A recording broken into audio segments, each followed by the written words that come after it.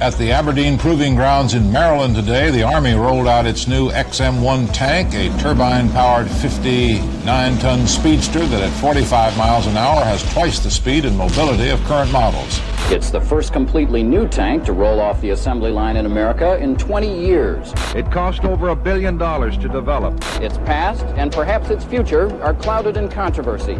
Truer words have never been spoken. The M1 Abrams is simultaneously one of the most ubiquitous and controversial tanks ever made. Despite its highly successful service history, it has had many negative claims leveled against it, mostly centering around its development.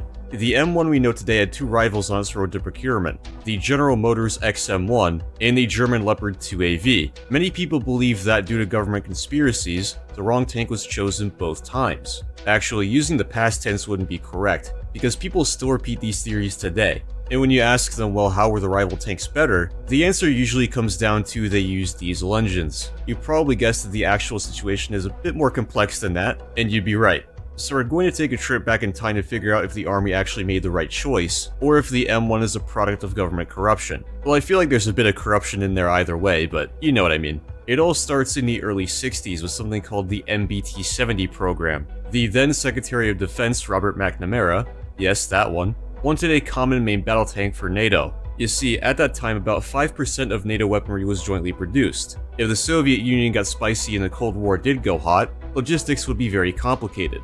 It'd be led by the US Army and German Bundeswehr, with other nations hopefully joining in later. The Army didn't want a joint project though, they just wanted a new tank that worked, and as soon as possible. McNamara made them go along with it. He was hoping for a technological exchange, but the Army found that Germany didn't have much to offer. Eventually, issues arose, mainly due to the joint nature of the program. There were issues with communication, negotiation, logistics, standardization, and even philosophy. Development was so disjointed that the MBT ended up using both imperial and metric, with metric being the overriding system in areas where work overlapped. It certainly didn't help that the tank was very complicated. It was designed to house all of the crew in the turret, for the sake of simplifying NBC protection.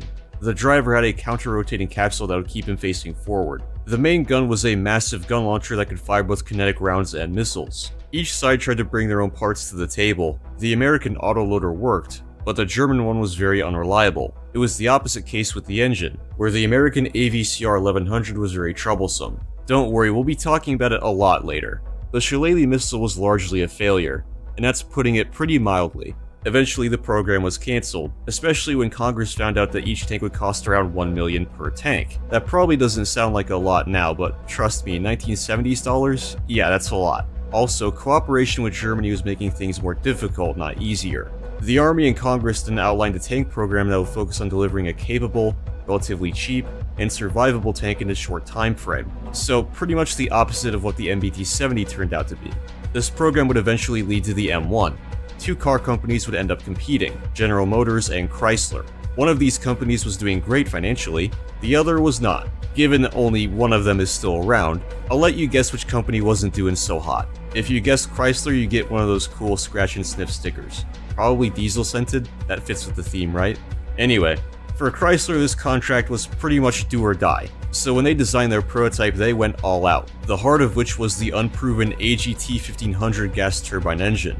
Gas turbines offer some very enticing benefits, such as low smoke and noise signatures, better performance at the sprocket, and better reliability. Of course, there were some well-founded concerns about the overall cost and fuel consumption, but Chrysler was willing to take the gamble on a relatively new piece of technology, hoping it would give them a critical edge. General Motors went with a slightly more traditional approach, and I would like to stress slightly, using a variable compression diesel engine. Both tanks were, overall, pretty similar, aside from using different engines, suspension types, and ammo storage solutions. So the popular story goes like this. After thorough testing, the Army decided they liked the GM prototype more, but just as they're about to award the contract at GM, the XM1 project manager Robert Baer, along with Deputy Secretary Clements, stepped in and gave the contract to Chrysler, because Chrysler was failing and needed the contract more. The Army protested, but their complaints were brushed aside. This is a somewhat accurate account as a basic timeline of events, but otherwise it is complete nonsense. After the first round of development and operational testing, or DTOT, it was indeed determined that the GM XM1 was superior to the Chrysler prototype. However, in the second round of testing, the Chrysler XM1 was deemed a better option. So what happened? After the first round of testing, Baer declared that both tanks should be redesigned, so that they could mount either the diesel or the turbine. This decision happened just as GM was about to be awarded the contract, so surely this was just a way to buy Chrysler more time, right? Not exactly. While some detractors act like the diesel and turbine were favored equally, or that the diesel was favored because duh, it's a diesel, obviously it would be better, that's just not true. The Army did have a clear bias towards the turbine, not only because it was new and innovative, and had those potential performance benefits mentioned earlier, but also because Germany had expressed interest in using it for Leopard 2, again because of the potential benefits. And this wasn't something that was decided at the last second. The two countries had seemingly been floating this idea since 1974, when the MOU was first created. It would later be made official with an addendum to the MOU, which was ratified the same month that the XM1 program altered course. In fact, in a memo Baer wrote just after the announcement that the source selection phase would be extended, he explicitly stated that standardization was the reason that both tanks should be able to accommodate the turbine. That doesn't explain why the turbine-powered Chrysler prototype won. The answer to that question can be found in the DTOT testing. The Chrysler tank has significant edge in mobility, a slight edge in firepower, and the GM had slight edges in vulnerability and fightability. Cost isn't listed here, but the GM was the cheaper of the two. So, you remember how I said the main goals of the program were low cost, survivability, and quick delivery? Well, it should be no surprise that GM won the first round of testing then. Following the testing extension, Chrysler poured a lot of work into improving their design. It was reworked from the ground up, with the armor profile improved and unnecessary bits stripped off to reduce cost. The most important changes to the gun mantlet, which was now much smaller and incorporated composite armor. Originally, it used the cast mantlet, which was not great, and was the Army's primary complaint when it came to the armor, so fixing that issue bumped the Chrysler standing up considerably. But what did GM do with the extra time? Essentially nothing. Their design saw very few changes in the interim months. So the second round of DTOT rolls around, and what are the results? Chrysler beats GM.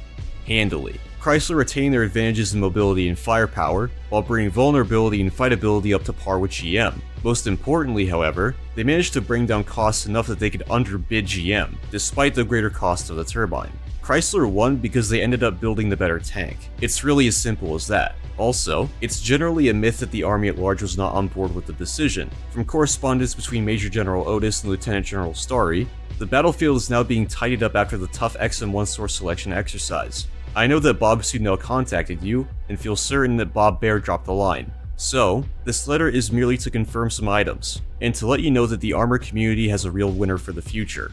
As a result of the resolicitation and new bids by the contractors, it was obvious that Chrysler used the 5 months from May to October to good advantage. First, they took off some of the extra bells and whistles to reduce cost. Second, they fixed some armor weak spots in both hull and turret. Third, they changed their corporate attitude towards contract escape clauses. And finally, they offered a product at a cost that stood up to even the closest scrutiny. So, even though there are many of us that could have been comfortable with a diesel engine, not a single person could find a valid reason for rejecting the turbine. Therefore, with a superior offer technically, and a cost that was less than the competitor, Chrysler was an obvious choice. Even so, the Secretary of the Army spent 4 days of detailed questioning of all of us before making a decision, and the Vice Chief of Staff participated in and agreed with the decision. I've probably revealed more than I should in the above sentences, but you, above any other, have the right and need to know that the selection process was given a full and open hearing, and that the decision was made reasonable and supportable. As for the angle that this whole mess was a way to bail out Chrysler, it just doesn't make much sense.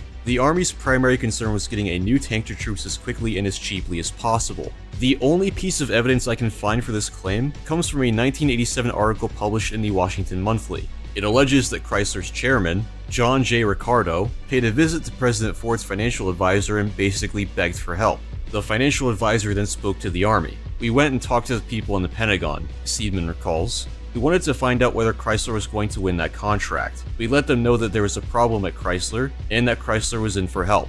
Seidman insists that, "We didn't order anything. We just made sure that they were aware of the problem." This meeting is said to have taken place on June 17, 1976. That's about a month before the announcement to extend the program. But, as you might remember, the turbine had already been favored by both the US and Germany for quite a while, possibly 2 years prior. It also tries to paint the situation in a very specific way, trying to make it seem like GM had little to no time to develop their turbine proposal, which is just not true. To me at least, it's not a very compelling article, especially since it makes some very reformer-esque claims, like that troops couldn't walk behind the M1 without being burned to death, or that the 120 cannon was more dangerous to use because it had combustible cartridge casings like the Sheridan. It is true that the Sheridan had an unfortunate habit of blowing itself up sometimes, and the Army was cognizant of that, but combustible cartridge casings had come a long way since the 60s. Anyway, I feel like if the Army just wanted to bail out Chrysler, they could have awarded them the contract right away. If extending the program was the way to buy Chrysler time so they could improve their tank, what would the Army have done if GM kept pace? What if the GM tank was still better? Not to mention that, as then Secretary of the Army Martin Hoffman points out, the financial condition of Chrysler consistently cut against them in the competition. If you can hire one of two contractors, are you going to hire the one that can go bankrupt at any second, or are you going to hire the one that is very successful? If Chrysler went defunct in the midst of fulfilling the contract, it would create turmoil for production, and that's exactly what happened. Now, some of you guys watching this might look back with hindsight and say, well, the turbine turned out to be a lot of trouble. We should have used the Chrysler design just with the diesel engine. And this is the point where things get really fun, because it turns out the diesel engine was just absolutely terrible. Yes, possibly even more troublesome than the turbine. You remember that really unreliable diesel engine from the MBT-70 program, the AVCR 1100? It came back for the XM1 as the AVCR 1360. It wouldn't be fair to call them the same engine. The 1360 was a derivative of the 1100, but yeah. Despite what a lot of tank nerds think, the AVCR 1360 was not based on proven technology. AVCR stood for Army Variable Compression Ratio. Variable compression ratio engines promise to bring the high performance and fuel economy of diesel engines, but at a much lower overall weight and size. It is very important to point out, though, that VCR engines were not much more mature than gas turbine engines for ground platforms. The AVCR did have a bit of maturity behind it, since it was already tried on the MBT, but the engine's designers, Teledyne Continental Motors, really struggled to fix its quirks. I did find a report from TCM that talks about the 1360, but if you've watched my channel for a while, you know I'm not very smart, and I am certainly not an engineer. But I do have a friend that's an engineer, so I sent it to him. He didn't want to make any definitive statements about what could have been the issue, understandably, but he suspects that, and I quote, "The materials used and their thickness provided insufficient margins of safety under load surges." So there you go. While the turbine started out about as unreliable as the AVCR, it improved pretty drastically as the program dragged on. If you want to know how the Army felt about the AVCR, just listen to this message from General Starry to Major General Lynch. As I looked through the October 1979 issue of the ASA Army Green Book magazine, I came upon a TCM advertisement expounding on their much vaunted AVCR 1360 engine. The commercial infers that the engine has proven itself as a result of its use on the HIMAG. The facts belie the claim. Our experience during government chassis tests of the HIMAG indicate that the engine is not yet reliable or dependable. The HIMAG engine had several significant malfunctions during chassis testing. Two of these failures also occurred during XM1 DT1, failure of the fuel injector pump, and the engine throwing oil out of the crankcase breather tube during tight turns. Additionally, during subsequent contractor testing of the HIMAG at Yuma, the engine failed when parts of the turbocharger were ingested into the engine. Although developmental improvements may have been made in the intervening 15 months since the HIMAG chassis test, the effectiveness of any such improvements remains to be proven in an operational environment. All so-called testing has been in the white suit sterile mode. Based on the facts, any attempt at this time to think that the engine has reached a level of maturity is presumptuous. I don't know about you guys, but I don't think functioning engines eat themselves alive like some kind of dumb Ouroboros. That letter was written in December of 1979, over 3 years after the turbine was selected, and the AVCR still wasn't considered mature by the Army. Well, at least the AVCR was more fuel efficient, right? That was the main complaint with the turbine after all. Well, I was amazed when I found this out, but the AVCR was about as fuel efficient as the turbine was. Somehow, depending on the conditions, the AVCR was either slightly more fuel efficient than the turbine, or slightly less. When comparing tanks of the same weight, the AVCR could range from 6.2% more fuel efficient to 4.3% less. That's not even mentioning that because the AVCR still weighed more, a 59-ton tank using it would have less armor. Raw specifications aside, the AVCR's general performance wasn't very flattering either. During force-on-force exercises, the M1's adversaries gave it the nickname Whispering Death, thanks to the turbine's low noise signature. During testing, the GM prototype's adversaries gave it the nickname Old Smoky. You probably don't need me to tell you why. While GM accepted the loss, TCM threw a bit of a fit. They undertook a massive lobbying campaign, one that eventually won over some representatives in Congress. Not long after, Congress floated the idea of appropriating funds for a backup diesel engine for the M1. The Army very quickly noticed that there was some shady stuff going on, such as the offer practically being designed by TCM, and the amount being so low, no other company could afford to place a bid. Only TCM could. The turbine wasn't perfect by any means, but it was much farther along, and mostly just had quality control issues by this point. Anyway, I hope that puts the Chrysler bailout myth to bed. Now let's move on to the Leopard 2. I'll try to keep it brief, which probably won't work. As part of the MOU, the US agreed to test an austere version of the Leopard 2, the Leopard 2AV. If it turned out that the 2AV was better than the XM1, the Army agreed to adopt it. Germany did not make a similar promise for the inverse case, where the XM1 proved to be superior. In late 1976, a 2AV as well as a ballistic hull and turret arrived in the US for testing. The German delegation clarified that their tank actually weighed 59.6 tons, 1 ton over the 58.6 weight limit. The US said no problem, issued them a waiver, and the tests were conducted in short order. Since US tankers aren't currently driving around on Leopard 2s, you can probably guess that the XM1 won. Germany was less than happy. They alleged that not only were the tests biased against them, but that the Leopard actually won, because it met more individual criteria.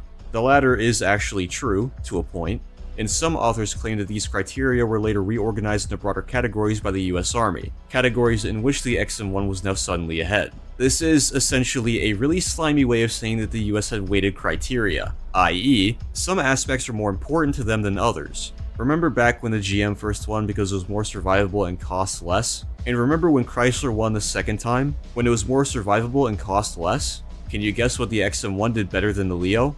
Yeah, that's right. It was way cheaper, and it was way more survivable.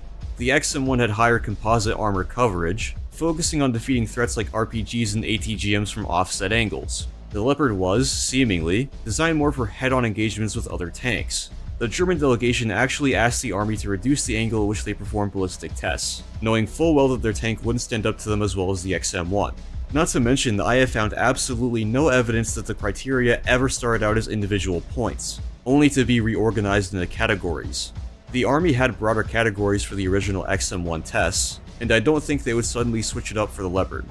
I think it's also important to remember that the Army was selecting a tank they would use for combat, not grading a math test.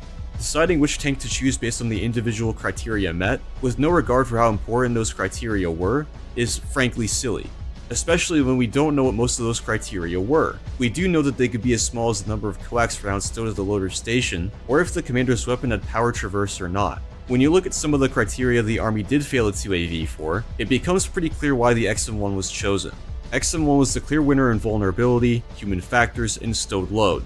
Leo has 12 compartmented rounds. The remainder are stored in the hull. What this means is, after firing 12 rounds, you must traverse 90 degrees to the right, remove the ammo from the hull, place it in the compartments, and then resume the fight.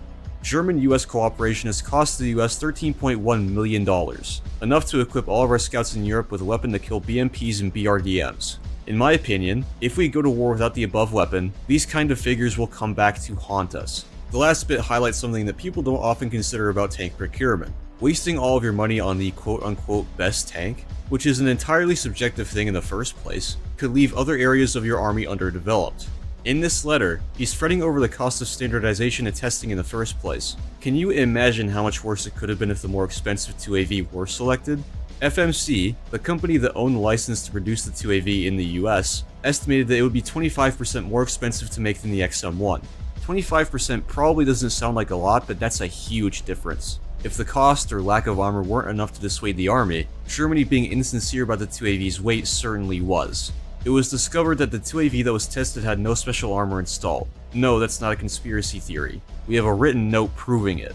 The Germans had ballasted it to 59.6 tons, but that's not how much a full 2AV would have actually weighed. When taking the weight of the composite from the ballistic hull and turret, and deploying it to a naked 2AV, the Army found it would be closer to 64 tons, way over the weight limit. The Army was initially pretty quiet about this discovery. After the German government started voicing complaints, it was revealed in congressional hearings. Germany withdrew the 2AV after that. As for if the tests were conducted fairly, I don't think there's any real way to tell for sure, but some oversight committees did look into it. According to them, there was no bias, and Germany was actually granted several exceptions. In the end, both the Leopard 2 and the M1 are great tanks. It's just that the M1 was the best choice for the US Army. In an age where people often get their opinions on tanks from media like Warthunder, where only raw performance matters, it's important to remember the soft factors, and that countries have vastly different military needs. Anyway, I hope this video was informative to you guys. It ended up being way Way longer than I had planned, but I think I'm pretty happy with it overall. All of my sources can be found in the description, and I'll probably put them on screen when I show a screenshot or whatever. Anyway, if you guys have suggestions for video topics, leave them in the comments, and I'll see you on the next one.